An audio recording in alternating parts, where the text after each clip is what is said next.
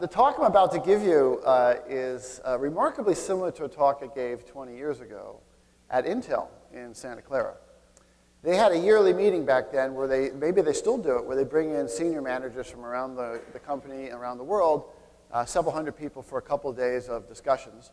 And part of the meeting, they had two outside speakers, and I was one of the outside speakers 20 years ago, 1992. I spoke about the future of personal computing.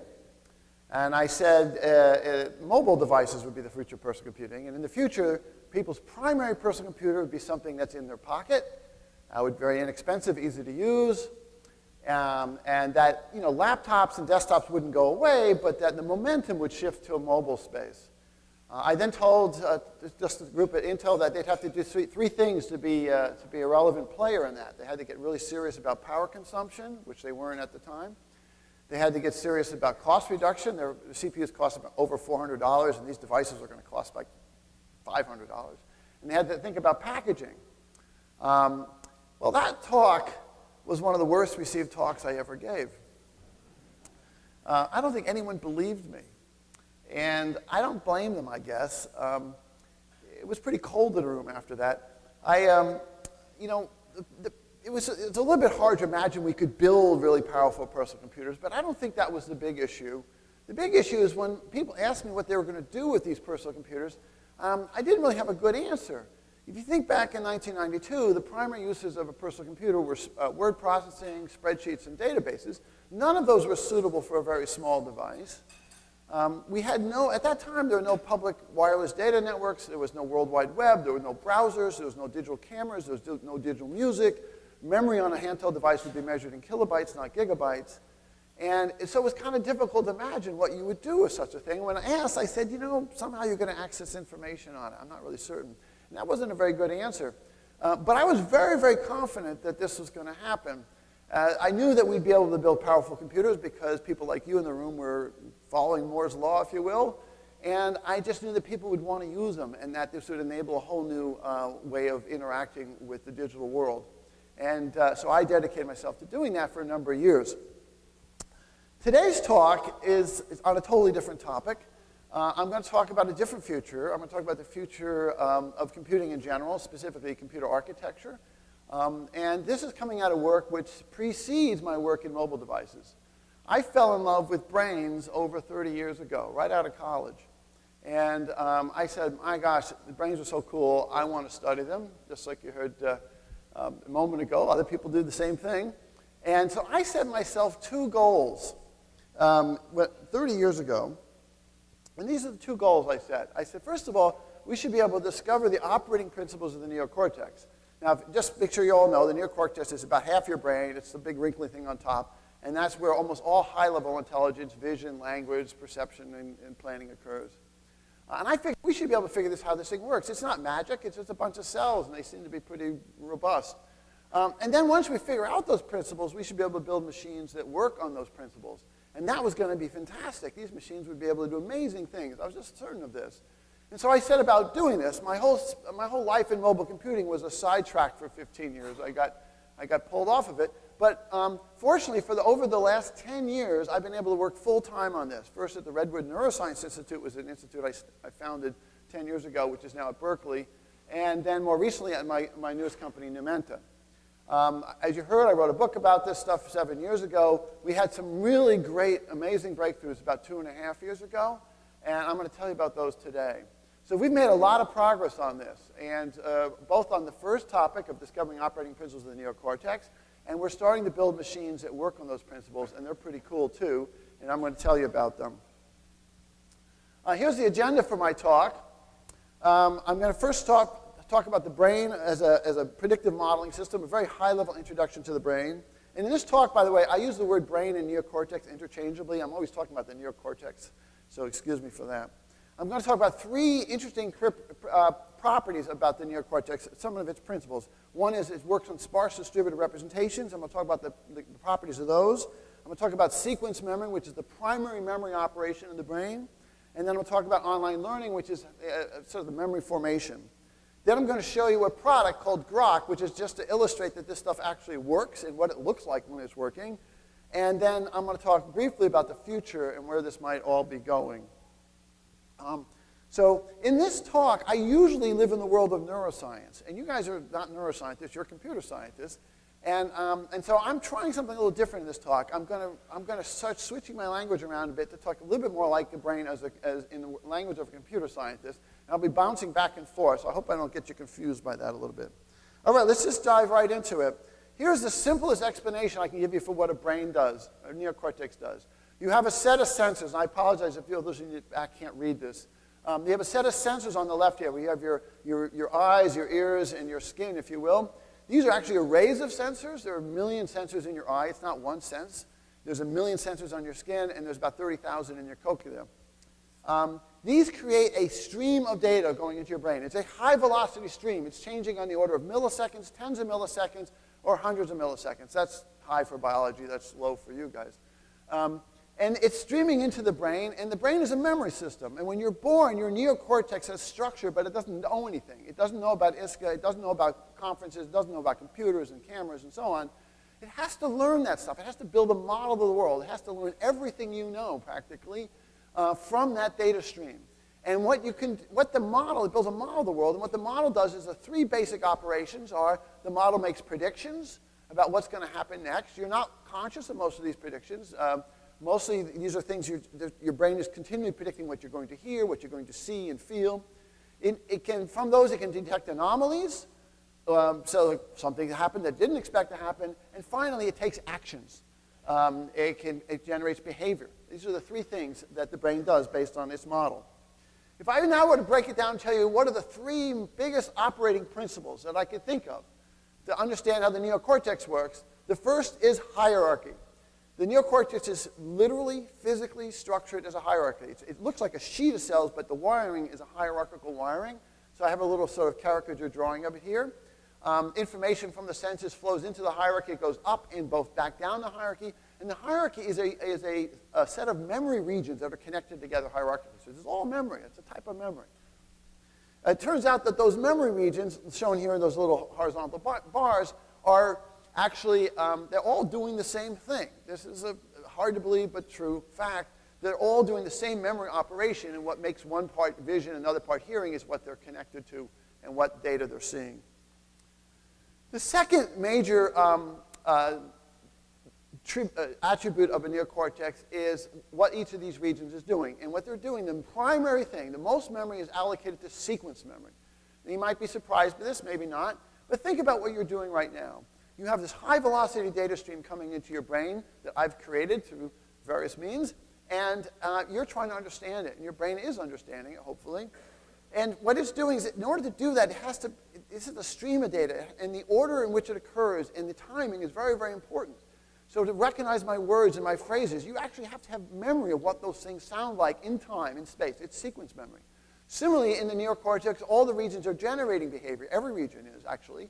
And that is also a complex sequence. What I'm doing right now, speaking to you, I'm playing back recorded, not recorded, but memorized patterns, very complex, high-velocity data streams controlling my muscles right now on the order of milliseconds and tens of milliseconds. And so I'm playing back memory. And so the vast majority of what the neocortex does, not everything, but the vast majority is sequence memory. You need that for inference, you need it for prediction, and you need it for behavior.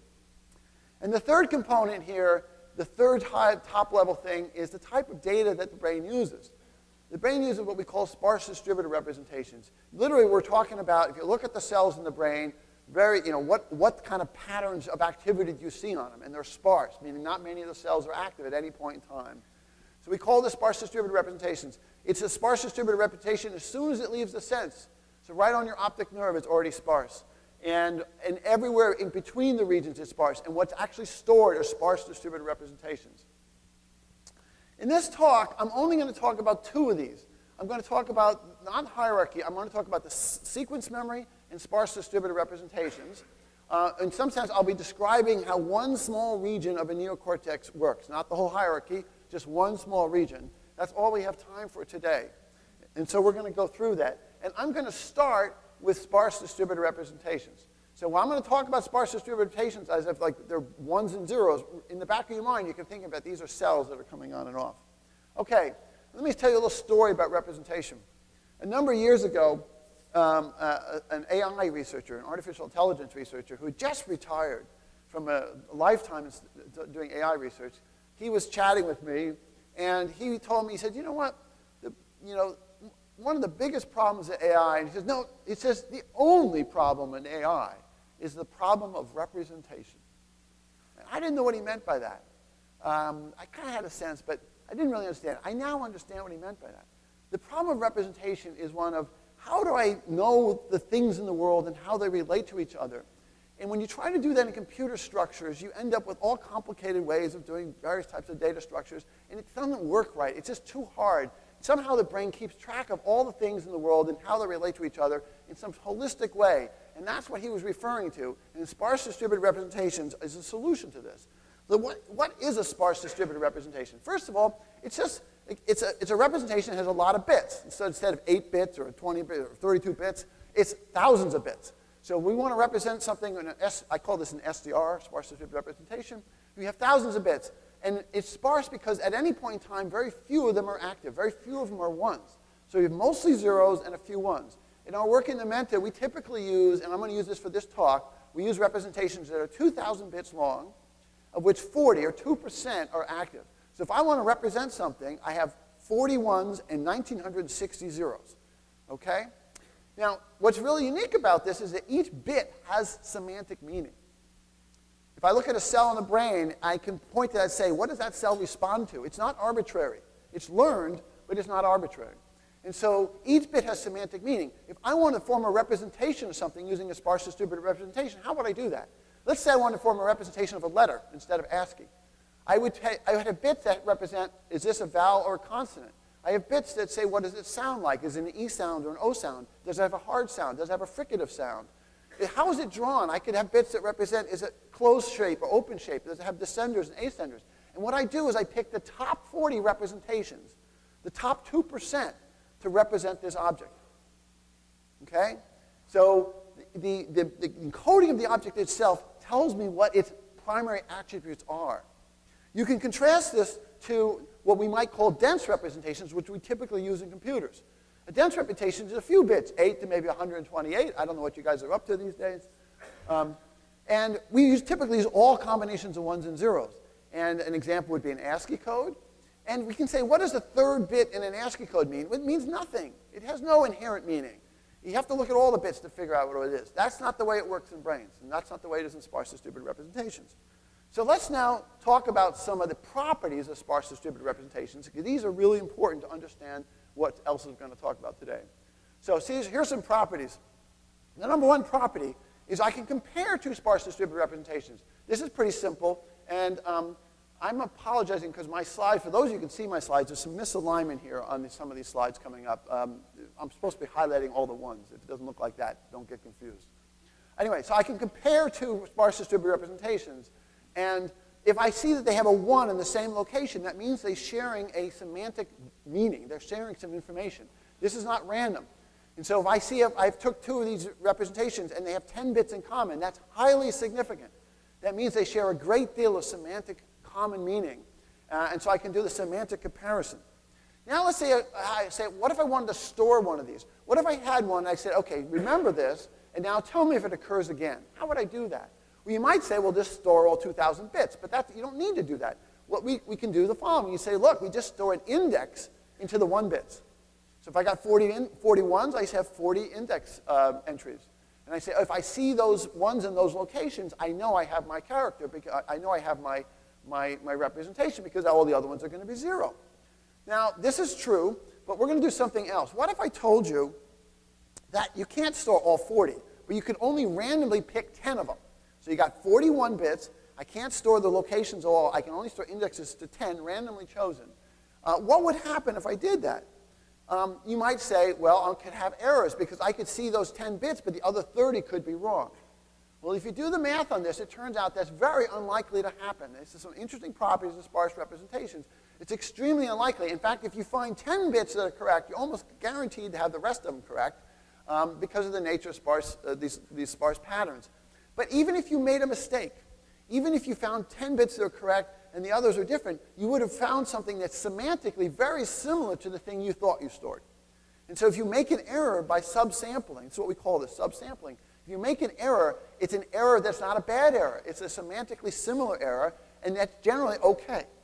So the brain takes advantage of this when it's making connections. It doesn't need to connect everywhere. You just need to find some connections to a subset of what you're looking for. So that's how we store information. Now we're going to throw one more property, which is very important. What if I took 10 of these sparse distributed representations and I ORed them together? I formed a union of them. And so I started off 10 things that had 2% of the bits active, and now I have one thing, 2,000 bits, which has about roughly 20% of the bits active. That's a one-way street. I can't undo that. I can't say, hey, what were those 10? But what I can do is the following. I can say, here's an unknown. I have a new unknown sparse distributed representation, and I want to know if it's contained in that original 10. And I can do that. All I have to do is find the ones in my new unknown and see if there's an equivalent bit on in the union. And I'll say, if it is, I'll say this is a member. Now you might, if you're following this, you might say, hey, that could be an error. I could be picking one from one of those representations and another one from another one of those representations and another one from another one of those representations. So I could be making a mistake. It's true. However, again, simple math shows you it's almost impossible to happen. It's almost an astronomically unlikely event that you would get that wrong. And so you can be very confident that if you try to match an unknown to a union, you can figure out that it's in that original set. Now, how are we going to use this? We're going to use this in the following way. When the brain makes a prediction, it makes a prediction of multiple things occurring at once. It's not just a single prediction. When you're predicting what word I'm going to say, it's not exactly what word I'm going to say, but you'll know if I say something wrong. So you're predicting a bunch of attributes of the things I might say. It's a union of all the things I might say, and you'll be able to tell if what I do say is part of that or not. This is the general nature of predictions. There are multiple predictions going on simultaneously, and we need to know if the new thing that occurs is a subset of that or part of that. So that's a property we're going to use. So these are the properties of sparse distributed representations, and they're really cool. There's some other ones too. Before I go on, if you're going to remember one thing from my talk today, just one, and you can then zone out and tune into the Apple Developer Conference or something, you can just remember this, that sparse distributed representations are the key element about machine intelligence. All future machine intelligence are going to be built on sparse distributed representations. This is the number one thing that's important because it solves the representation problem in some very, very elegant ways, more so than I have time to talk about now. Okay. We now want to do the following. We want to learn how sequences of these are memorized. How do I take streams of these things that are flying in at high velocity and memorize the temporal patterns in them? So that's our next question, is sequence memory. We're going to go back to the brain here a little bit and look at it. So here's a picture of the brain. We got a little box representing just going to zoom in on one little section of the neocortex. If you look at the little section of the neocortex, it's just a couple millimeters thick, and it has these layers of cells in there. They're densely packed in there. There's cells in these layers, in these columns. If I zoom in on one small section there, here's a little character drawing I've drawn. This shows, if you see here, all those little circles are like cells. Those are like neurons. And we have two basic operating or organizing principles in neocortical slice. First, shown by the green arrow, is that the cells that are vertically aligned have similar response properties. They're in a column. So when I have a feed-forward pattern to the system, those cells all seem to respond to the same input pattern. However, the vast majority of connections are shown by the orange arrow. Those are to the side. They go to other columns. It's between the columns. So we have the vast majority of memory, and I'm going to show you that that's really sequence memory. So we have that. Now if we zoom in on one of these cells, just one of those little circles, this is a picture of a classic cortical neuron, a pyramidal cell. You see it has all these branches on it. Those are called the dendrites. And those are all the connections, the input connections to the cell occur. And there's typically thousands or maybe even tens of thousands of connections on each neuron. If we now zoom in on one of those dendrites, zoom in a small section of the dendrites, my last picture here, here you see on this, you can actually see the connections if you're close enough to the picture. There's a little spines on that, and those are actual synapses on that little dendritic tree there. They're packed in there about 1 micron apart. So you can get, a little segment maybe 40 microns long. You can get 40 of them in there.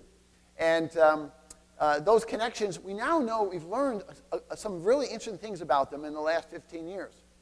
One of the things we've learned is that there's a very nonlinear property going on here.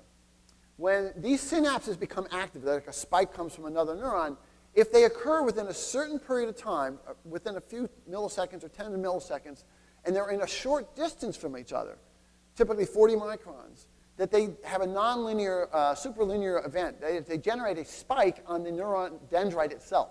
That is, they will all of a sudden say, wow, there's 10 of these things active at the same time, close together. Let's tell the cell body about this and send a spike to the cell body. And if it's below that, then nothing happens. So it's like a threshold coincidence detector. We're detecting a coactive activity on a dendritic spike. So we're going to model this. This is a picture of the way we model this at Numenta. We're going to model a small section of a slice of a neocortex. It's shown in the bottom center there. You can see that's composed of all these little cubes. Those are representing our artificial neurons, if you will.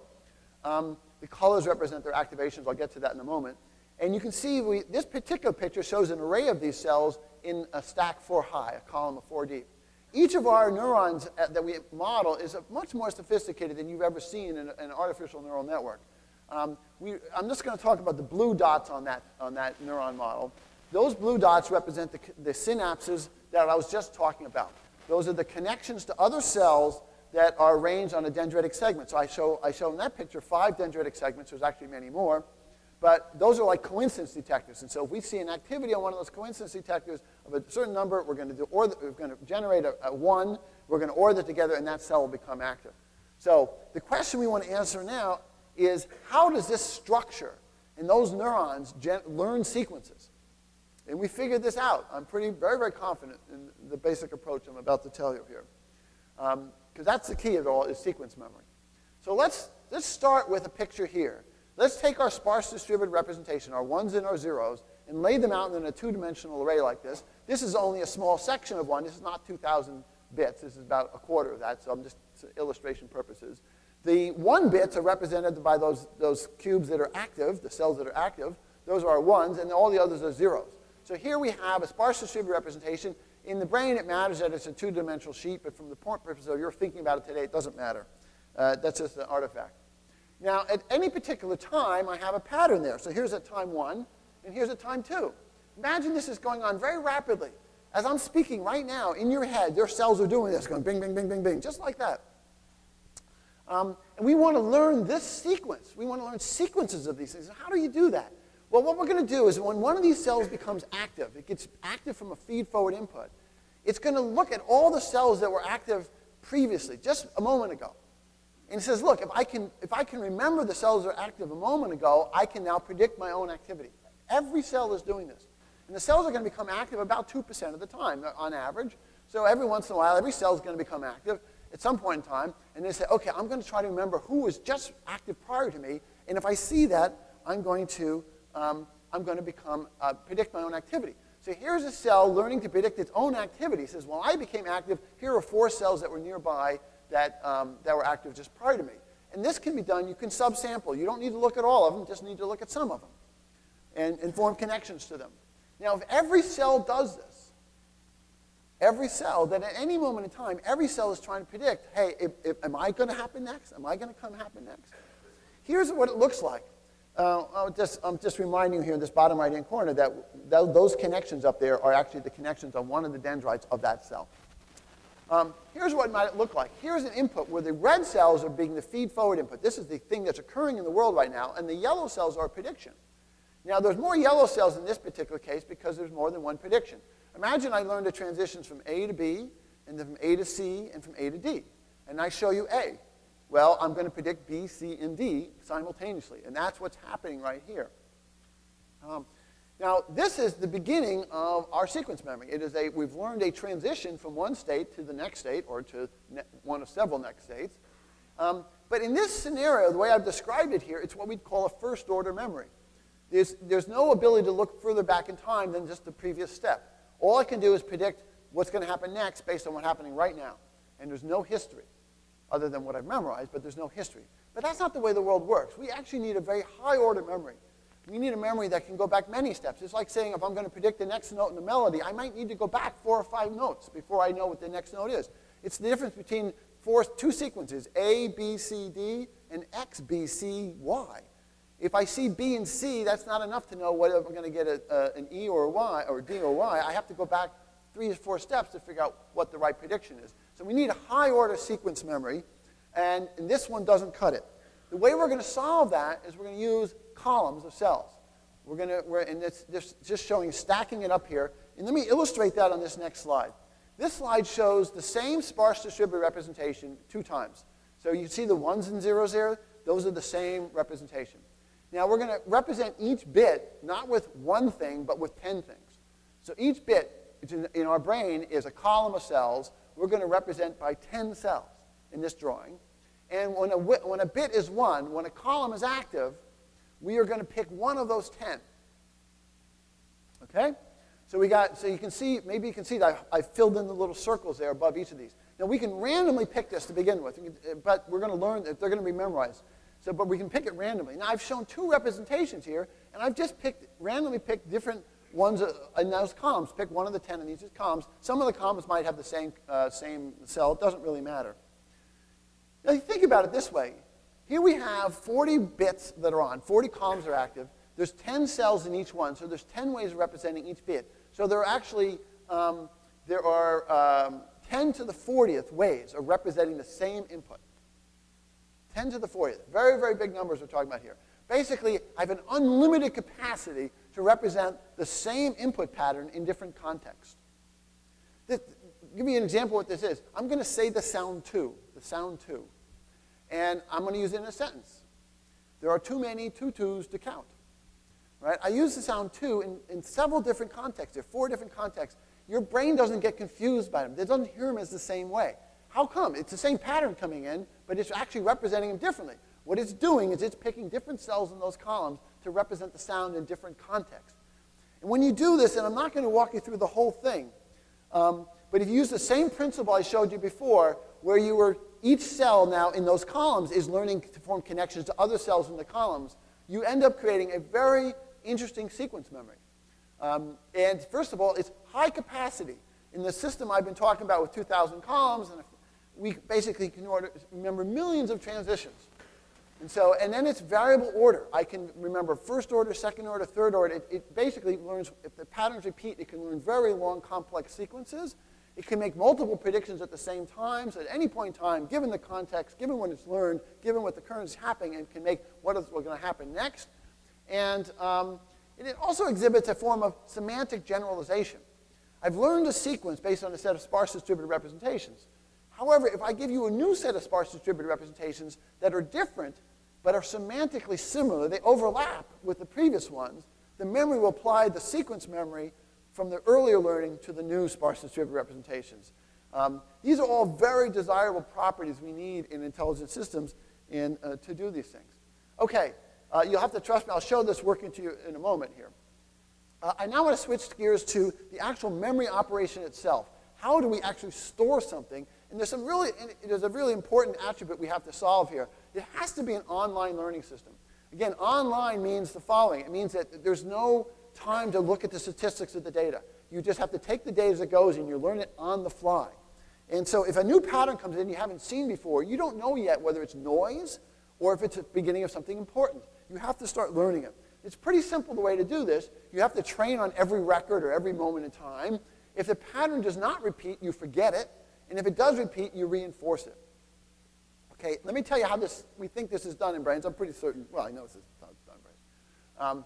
Let's go back to a little picture here. We're talking about these cells in these layers are forming connections. Those connections are on a dendrite. And there's a picture of that dendrite again from one of those neurons on the right. Now, let me tell you something else we've learned about synapses in the last 15 years. We used to think that memory was in the formation of the strength of the synapse. That is, what its weight is. It's like a scalar value, and that you increase the weight or decrease the weight. Well, people still think this, but it's not true. It's not true for a couple reasons. First of all, synapses are very stochastic. They don't work a lot of the time. They're really, really buggy things. And if you have anything which requires any kind of precision on it, forget it. It's just not going to happen. But what we've learned is that synapses can form very rapidly. From nothing, not existing, to existing. That can happen in under a minute. You can watch a movie of these things growing.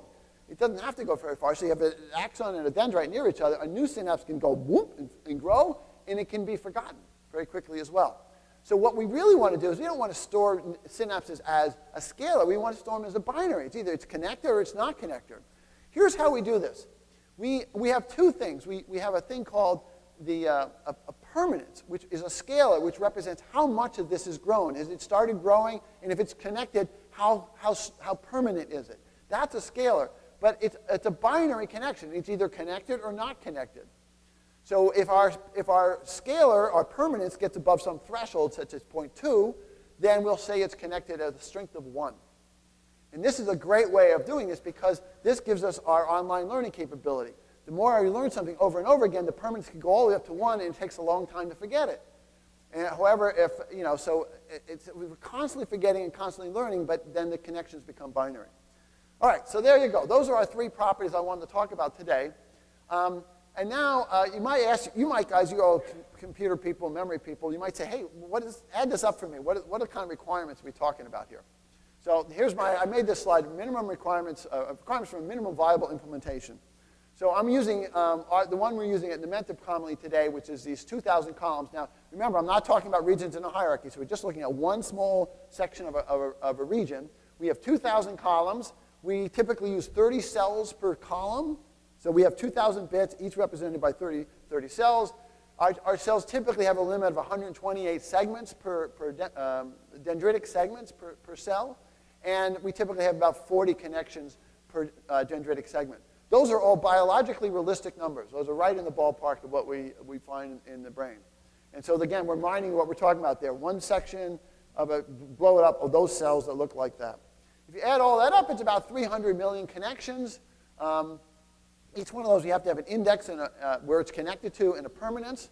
And we can build this where the memory capacity is fixed or dynamic. We tend to use fixed these days, meaning we don't allocate more memory. We just learn and forget. That seems to work very well, but it could be made dynamic if we wanted to. Now, interesting point here, there is no single point of failure in this system. In fact, there's not even close to single point of failure. You can drop out columns, it works just fine. You can drop out cells, it works just fine. You can drop out dendrites, it works fine. You can drop out synapses, it works just fine. This is a very robust system. It degrades gracefully all the way down, and there's not a single point of failure here. You might think, what percentage of the actual neocortex this is? I did this in my sleep last night. I did the number, hope I got it right. I think it's about 1/100,000th of what a human neocortex is. So we're talking about 1/100,000th of what's going on in your brain for something like this. And this is very useful. You'll see in a moment we can do a lot with this. However, 1/100,000th isn't that much. Because in this industry, just a few years from now, we'll be there. So that's encouraging for me. OK, let's go on to our next thing. What can you do with this? Does it work? Am I making this all up? Yeah, it works, and we can do some really interesting things with it. So I'm going to just illustrate how we've done this in a product. I have to give you a little bit of background for the product. You won't understand what I'm talking about unless I give you some background. So the background is in the field of predictive analytics, so data mining, if you will. Today, people collect lots of data from sensors in the world. They put it in big databases, and they try to get information or utility out of them. And they use 2 ways of doing that. They use visualization tools to look at graphs and charts, and they have predictive modeling tools, so they build models of the data to try to make predictions from it. There's some real problems in the industry today. The challenges they face, that the data is often very messy, the models become obsolete. Very often the patterns in the data change rapidly on a daily basis or weekly basis, so the models become old. It's difficult to do this, requires a lot of skills. And they're looking at huge amounts of data. They're storing this data, and they don't even know what to do with it. They got petabytes of data sitting around trying to figure out what to do with it. This is all going to change. We're going to go to a world where we're taking data directly from the sensors and streaming them into online models, just like the brain. We're going to stream these in online models. There's going to be no storage of the data. So you're basically taking sensors from buildings and cars and roads and so on, streaming it right through these models. And from them, we're going to make predictions, detect anomalies, and take action on them. So we're modeling what the brain does here. And this is a big opportunity. The challenges we face are that there are literally going to be trillions of data sources in the world. I'm not making this up. Lots of people believe this. Trillions of data sources in the world, hundreds of billions of models to them. So the challenge here is how do we do this rapidly and replicate this without using humans? And that's what our product does. So the question here, remember, to do this, we still have to have online learning, and we have to have our variable order sequence memory. These are our characteristics we need. So I'm just going to show you a product called Grok, which is a cloud-based prediction engine for streaming data. It doesn't have to be based in the cloud. That's what it is today. Here's a picture of what it looks like architecturally. On the left, you see a series of records coming in. These are records from sensors and data. It can be multivariate records, one or more fields. They can be numbers and categories, dates and times, and other things. We run them through a set of encoders, which are just like your senses. And these are standard encoders. You don't have to custom create these. And they turn those patterns, those numbers, into sparse distributed representation. So we'll take a number and turn it into a sparse distributed representation. I won't have time to show you how we do that today. Then we take those sparse distributed representations and run them through a sequence memory, just like I was talking about, literally a modeling of a section of the neocortex, 2,000 columns, 60,000 cells. And then we get predictions and anomalies out the other side. The user of the system has to define a problem, like what am I trying to predict? What is my data? How often do I want to predict? I might want to predict once an hour. They may get their data every 5 minutes, but they're trying to predict something 3 or 4 or 6 hours in advance. So they define the problem. They provide the data. Grok basically determines how to build the best model it can, which fields to use, what encoders to use, if it has to do any aggregation. And what it outputs is a prediction, multiple predictions, one or more predictions with probabilities. And literally, we're going to be reading those cells I just talked about earlier. It has to learn continuously, so it's online. We've had a lot of interest in different fields here. Energy pricing, energy demand, product forecasting, ad networks, machines efficiencies, people trying to allocate machines various ways. A lot of interest in anomaly detection in factory equipment and very expensive equipment. So we have a lot of interest in this product. We're trying to figure out what best ways to bring it to market. Let me show you how it works. So let me just show you what the output might look like. Here it is. I'm trying to predict. There's 2 lines. There's a blue line and a red line, if you can't see them, which is the energy consumption in a geographic region in New York. And you can see there's a daily pattern there. Grok's prediction is, I believe, the blue line. Grok's prediction is the blue line. And it's doing pretty well. You'll see in the middle that these are daily patterns. The 2 in the middle are different are Saturday and Sunday. We don't tell it the system this. It just learns these things on its own. And it's doing a very good job here.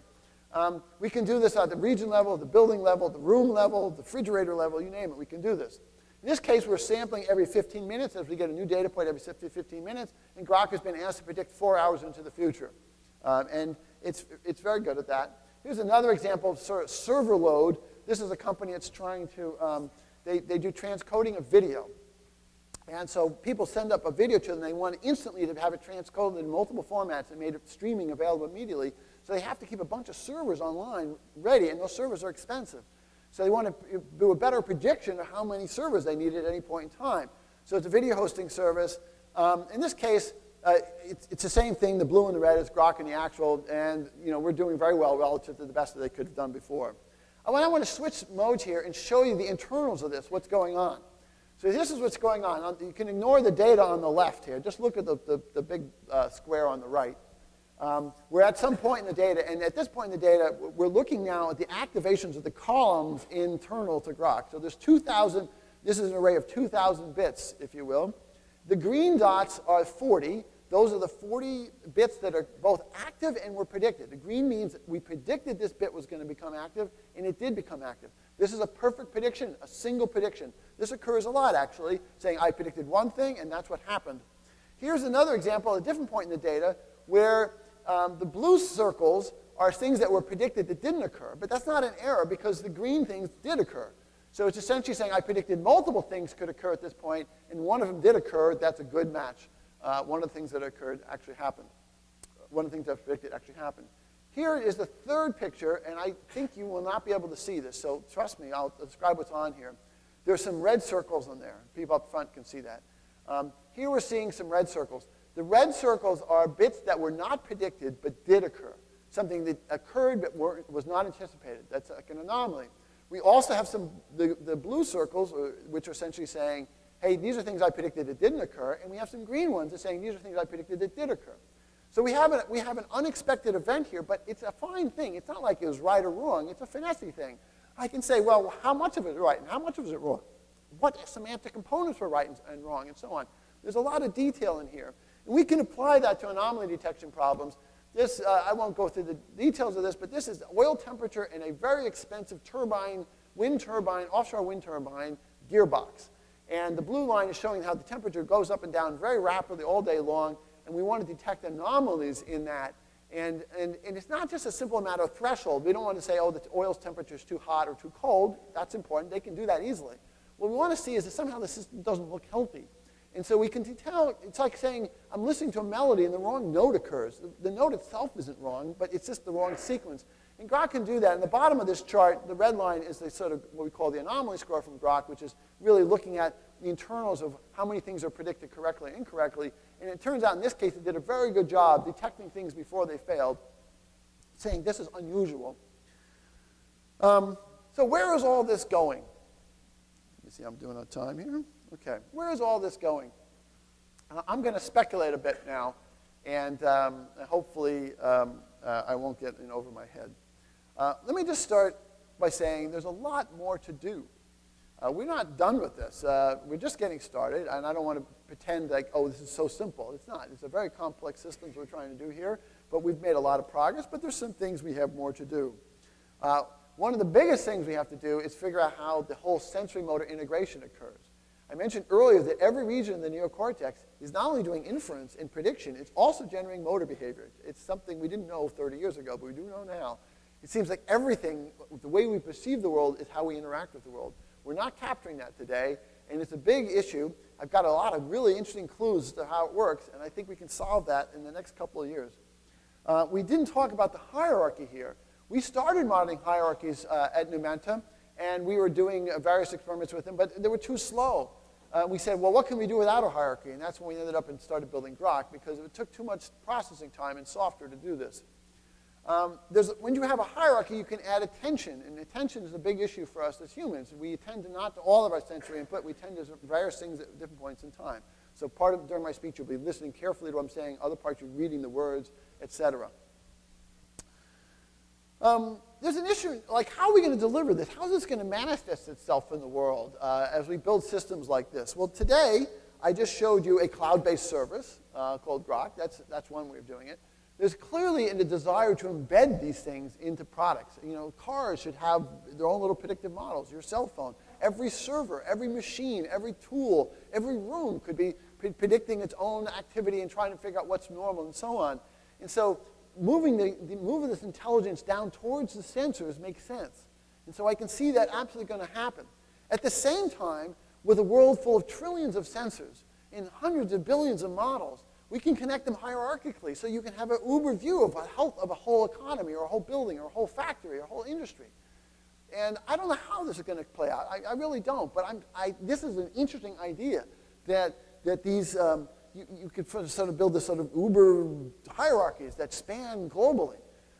Very interesting. And so I think it's going to go both ways. It's going to go down towards embedded and towards larger systems that are hierarchically connected. The next question is, well, should we be building this in hardware, silicon, or whatever technique you're going to be using? And the answer is, of course we should, for the usual reasons: speed, cost, and power, right? How's it going to play out? I don't know. That's your job. You guys can help me figure that out. But I think I tend to think about it in two different categories. I tend to think of one as the memory itself. Okay, we're forming memory. This is all about memory. We're talking about millions and billions of bits being stored here. Well, that memory has got some interesting attributes to it. First of all, it's naturally fault tolerant. Well, how would you take advantage of that in designing, memory chips? Well, you could just say, hey, I can allow so many bits to be inactive. You might even have bus architectures in the chip that says, you know what, I can't service all the requests all the time. That's fine. I'll just throw some of them away because the system will keep working. I don't know. But the idea that we could redesign memory, when the memory is designed about sparse distributed representations, it gives you this opportunity to think what memory design is. And then a big part of this is the interconnects. We were talking about that at breakfast this morning. The majority of the volume of your brain is connections. It's the axons and dendrites. It's not the synapses and the cell bodies. The white matter is all just wiring. And so this is a big issue. We have these very, very large memory spaces that are sparsely connected and are hierarchically connected and sparsely connected on top of that. So how do we take advantage of that? Can we take advantage of how do we build that stuff? How do we make systems that have this kind of architecture? Can we take advantage of the fact that we can subsample, that we can say, you know what, not all possible connections are possible. We're not going to allow you to do that. We'll just let some small percentage be happen, and so on. So a lot of interesting ideas here. You know, we looked at some of the obvious ones, as well as working with some other people like Dan Hammerstrom and some other people at MIT. You know, we looked at, like, could we accelerate this using GPUs or something like that? And we found that it really didn't help, because when you apply something like a GPU to this, it's really fast, but it can't take advantage of the sparsity. And it can't take it, and so it has to sort of run its whole course. Where in software, we can do all kinds of tricks because all this stuff is sparse, and so it really didn't help us. But I believe that there's going to be a major silicon implications of this. And finally, what are going to be the applications?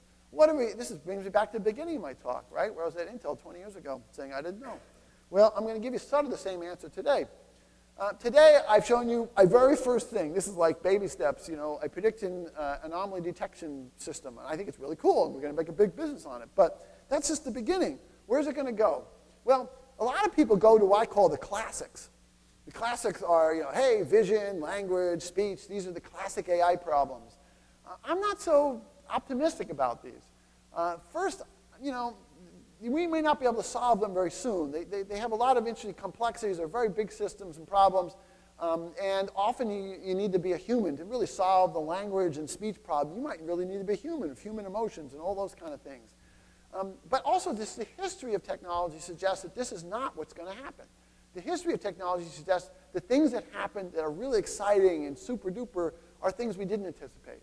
We tend to think about the old stuff, but something new comes along. It's like the same thing with this, you know, the mobile phone, the mobile computer. We couldn't anticipate what the exciting applications were going to be, but now they're here, they're exciting. And the same thing is going to happen here. So what are going to be the big wins? I don't know. Honestly, I don't know. And I hope you don't give me a cold reception like I got 20 years ago, because I can't answer that question. But you know, I'm sure they're going to be fantastic. We can build machines not like humans. The goal of this is not to build human-like robots or anything like that. It's machines that work on the principles of the brain. And those machines can be faster than brains. They can be bigger than brains.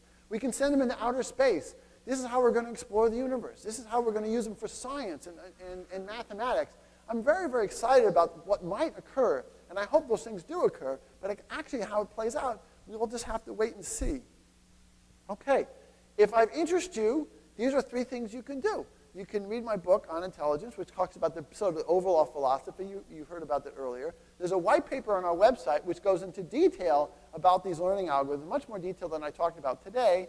And there's some pseudocode there. You can actually code these things up. We have a bunch of people who've done that around the world so far. We haven't put all of the details up there. Our details and internals of our product are not up there, but the learning algorithms are up there in detail. And you can talk to me. I'm going to be here for the rest of the day. That's my email address. You can write to me. And now I am done. Thank you very much.